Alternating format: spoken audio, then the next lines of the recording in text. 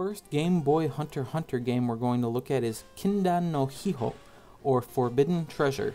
This is a Game Boy Color Konami game, and it's essentially a Castlevania clone.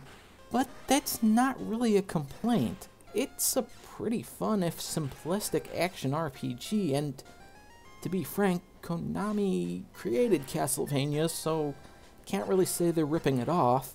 You play as Gon, wielding your fishing pole sort of like a whip, and collecting coins while leveling up your health, attack, defense, and ability points by defeating enemies.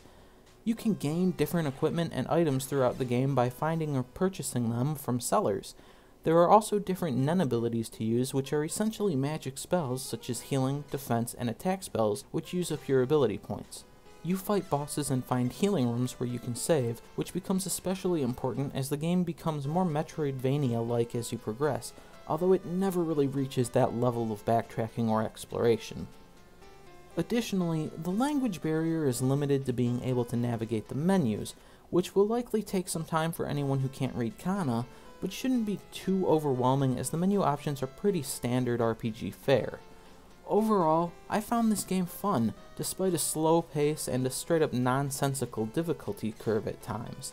That being said, you're probably better off just playing a Castlevania game, except for the Castlevania Adventure, you don't need to play that one. But if you really just want to have a Hunter x Hunter game, this is a solid choice merely for being a somewhat decent game while also having less of a language barrier than most of the other choices. On top of that, the Game Boy is a region-free game system, meaning there's no extra legwork involved in getting import games to run.